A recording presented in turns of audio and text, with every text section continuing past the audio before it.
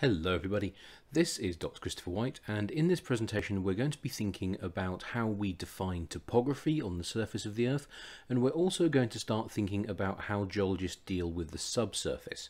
So the subsurface means essentially any rocks which are underground, so we can't get to them, we can't touch them, we can't look at them, we can't measure them.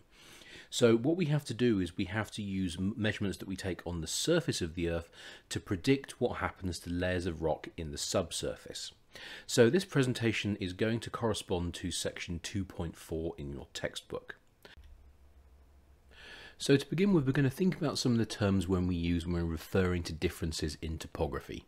So if we look at the diagram on the bottom of the slide, we can see there's a couple of rather simple ways in which we can talk about the topography that we're looking at. We can talk about it with reference to its height, and we can talk about it with reference to its slope. So now we're going to think about some of the terms that we use when we're talking about this kind of stuff and what they actually mean. So the first term, and probably the one you're going to be most familiar with, is elevation. And elevation is defined as the height of a location above sea level. Now, depending on where you are in the world, the units in which it's measured is going to be different. So if you're somewhere like the United Kingdom, you would measure it as meters above sea level. If you're in the United States, you would use feet above sea level. So always bear that in mind when you're looking at maps. Check the units so you know what you're dealing with. Now, the first question you're probably thinking is, well, why do we use sea level as our starting height, as our datum it's referred to? Well, we use sea level as our datum because the coast is just so widespread. There are loads of places on the surface of the Earth where you are at the coast, and of course if you're at the coast you can work out where sea level is and you can use that to start measuring height. So the fact that the sea is so ubiquitous means that there are loads of locations from which you can start using sea level to begin your measuring. Now, in terms of sea level, we don't just pick any time of the day to take our measurements. What we have to do is we have to use what's referred to as mean sea level. The problem is that sea level, of course, rises and falls every day depending on the tides. And so what we do is we take an average of sea level and we use that as our starting height. And of course, because it's our datum, it's our starting height, we give it the value 0. And so sea level is referred to as 0, and of course the elevation is therefore going to be the difference in height between the sea level where we're starting and our location. So it's a relatively simple concept. Now the next concept we're going to think about is relief. And relief is most commonly used in areas of topography, typically when they're a bit further away from the coast. So what you'll do is you'll have a point where you know the difference in height and you know it with some accuracy, and that's going to be the point where you start measuring from. Now, relief at its crudest level is simply referred to as either high or low. So a high relief area would be something like mountainous terrain. A low relief area would be a floodplain where the ground is relatively flat. Now, relief is actually defined as the difference in height between two locations. So of course, the bigger the difference, the greater the relief. And so that means that in locations where you have lots of topography, so you have lots of changes in height relatively quickly, of course that's going to mean you'll tend to have high relief. Now, the final thing that we can use to describe our terrain is going to be the steepness of the slope. So the steepness is simply referred to as a change in height over a set distance. And so all it means is if I was to walk 1 kilometer horizontally, what would be the change in height vertically? And so it's not uncommon for steepness of slope to be given as a ratio. So it would be 1 to whatever the change of height is. So, you know, if you were, for every 1 kilometer you walked horizontally, you went up 1 kilometer in height, the ratio would be 1 to 1.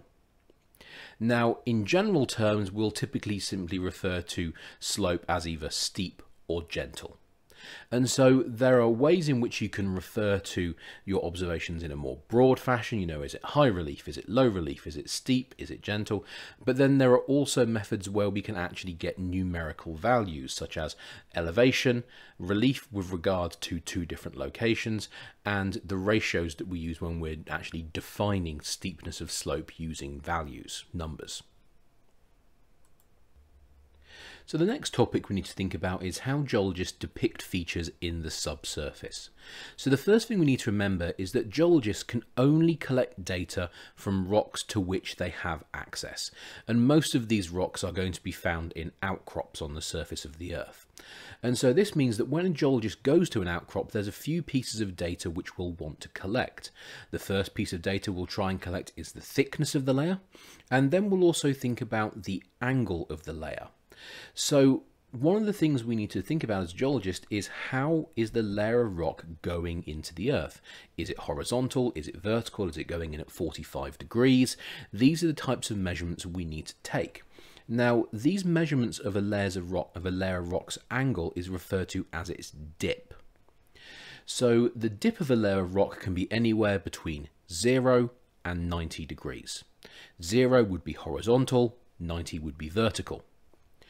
So if we look at this diagram here, you can see we have 4 layers of rock, and the top 3 we can quite clearly see are horizontal. So they would have a dip of 0. Now, we would know this because as geologists we could go to the outcrop, we could put a special tool on the outcrop which is called a compass clinometer, and we can use this to measure the dip of the layer of rock. At the same time, we can also take a measurement of the thickness of the layer. The final piece of data that we're going to collect is something which is referred to as the dip direction. And that means if our layer of rock does have an angle to it, which way is that angle going? Is it dipping, so is it angled towards the north? Is it angled towards the east, the south, the west, or somewhere in between? So for every layer of rock that we can find, geologists will try and get its thickness, its dip, and its dip direction, and we'll use this to produce diagrams of the subsurface. So we'll use those measurements and we'll use them to predict what's happening to layers of rock in the subsurface where we can't see them. So there are 3 styles of diagram through which we will represent what we believe is happening in the subsurface. So the first diagram style is a block diagram, and this is a 3-dimensional diagram, and it's very, very helpful. So if we look at our block diagram here, you can see we're not only getting an idea of what's happening to the layers of rock in this orientation, we also have an idea of what's happening to the layers of rock in this orientation. So it means we can think about our layer of rock in 3 dimensions, which is always helpful. So as I've said, the way in which we are going to draw the layers of rock in our subsurface is going to be defined by the measurements that we can take at our outcrops. And so in this instance, we will have used our compass clinometer, and we will have taken a dip angle for the layers of rock. In this case, this layer, and this layer are going to have a dip of 0, so they're horizontal. And so in our diagram, we would draw them horizontally. Now, in terms of how thick the layer is, once again, we will have taken that measurement at the outcrop, and we will also transfer that onto our block diagram. Now the great thing is that we'll not only take the measurements for this orientation, we will also take the measurements for this orientation as well. And so this means in our block diagram we can not only draw this face, but we can draw this face as well.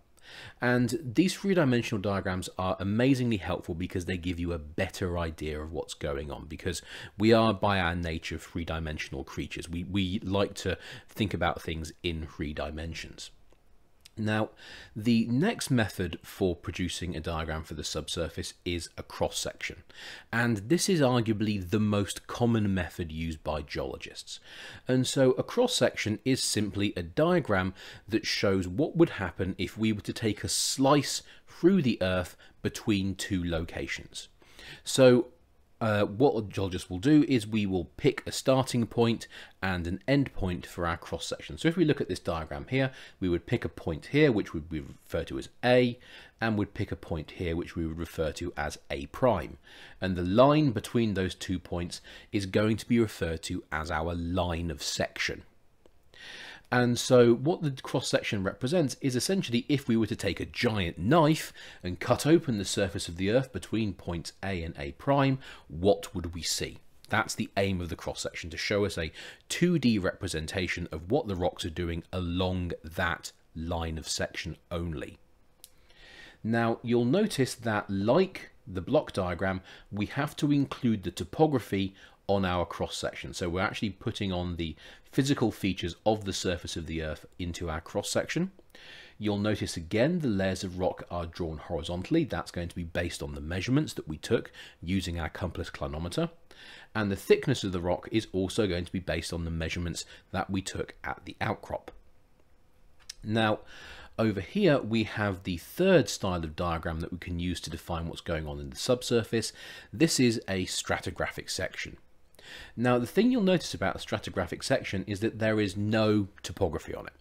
We don't really care about topography in a stratigraphic section. The stratigraphic section is primarily there simply to show us the thickness of layers and the order of the layers. So once we've worked out the relative ages of the layers, we can put them into an ordered sequence, can't we?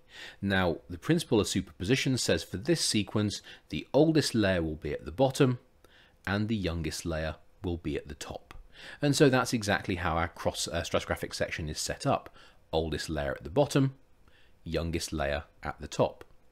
And you'll notice that the thicknesses of the layers as drawn on the stratigraphic section are consistent with the thicknesses that we would measure on the outcrop. Now, this isn't always the case, but a good stratigraphic section will be drawn with the correct thicknesses for each layer. Now, sometimes if you're dealing with sedimentary rocks, the width of the layer can also be used to help us get extra information. So typically, in this particular instance, what you'll notice is that each of these different layers, so we have a sandstone here, a limestone here, and a conglomerate here, they're all about the same width. Okay? Now, if we're talking about these different layers of rocks, they're actually going to be made of different class sizes. And so if you have a clastic sedimentary rock, what you can do is you can actually vary the width of the stratigraphic section to show that the class size is changing. Typically, the broader, so the wider the layer of rock on the diagram, the larger the class sizes. So the conglomerate here, which has these bigger clasts in it, should, if you're taking into account the class size, the layer would come out a lot further. Okay. In contrast, the sandstone, which has smaller clasts in it, wouldn't be anywhere near as wide. So stratigraphic sections are quite helpful because they tell us the order in which the layers of rock occur, and they show us the thicknesses. And if we are also including that information, we can also use them as a way of showing the changes in class sizes between different layers. But in the case of the stratigraphic section, it doesn't actually take into account anything to do with topography. And it also doesn't take into account the dip of the layers of rock, because we're just dealing with a small section of the total diagram. So the layers of rock could be dipping at 45 degrees, but the stratigraphic section wouldn't really care. It's just simply a tool through which we put the layers of rock in the correct order. So it doesn't take into account topography, and it doesn't take into account dip. So what we're going to do now is we're going to think about the sequence of events which we can see in these block diagrams. So let's look at the blocks and see what we have. Well, once again, you'll begin by noticing that we have the same sequence of rocks that we just saw on the previous slide. So what we can see here is we have this grey layer at the bottom. We then have this rusty layer over the top. We then have this layer which has this brick pattern, and then finally we have this brown layer. Now, the symbols which are being displayed on the grey layer here are the types of symbols we would often use for an igneous rock, a rock that's been formed through the cooling down of magma. So for argument's sake, let's just say that this is a granite. Now, what we can see on the next layer is that we have pieces of the granite in this layer of rock here. And so this would suggest that the granite formed, so magma intruded the Earth's crust, it cooled down, it solidified to form a granite. The rock above the granite was then eroded away, the granite became exposed on the surface of the Earth, the granite weathered, producing bits of granite, clasts of granite, and these clasts of granite were then included in this layer of rock right here. So that would imply that this layer of rock formed on the surface of the Earth, so we were above sea level. Now, then the next layer of rock, this layer of rock that has this brick-like pattern, well, we can see that this is clearly forming underwater. So this is going to be a marine sediment of some type, probably a limestone. And so what we're seeing is that this granite formed in the Earth's crust, then erosion took place, so we were above sea level, that formed this red layer here. Then the sea level went up, so the land became covered by the sea again. Then we have the deposition of this limestone in the marine environment. And then later on, we've clearly moved back above sea level, and over the top of the limestone, we then have the deposition of a sandstone. So that could be deposited in a beach environment maybe, or in a desert environment. And so you can see we're putting together a series of events. And then obviously what we can see is over time we have then had the river valley eroding down through our sequence of rocks, and eventually it will reach the point of the diagram which we saw in the previous slide, where the erosion has taken the river valley all the way down into the granite, which is the lowest layer of rock in our stratigraphic sequence. So as I was saying, so we can see that the grey layer has been deposited in a shallow sea. We can then see that we have the sandstone deposited over the top, and we can then see that erosion has essentially sculpted the surface, producing this valley. And so these are some of the things that geologists are going to be looking for. So we're constantly thinking about what's happening on the surface of the Earth. Why is it happening? Why is it happening? And then when we get to an outcrop and we make measurements and take that data, we can then use that to predict what's happening in the subsurface. Okay, thank you for watching this, guys, and have a good day.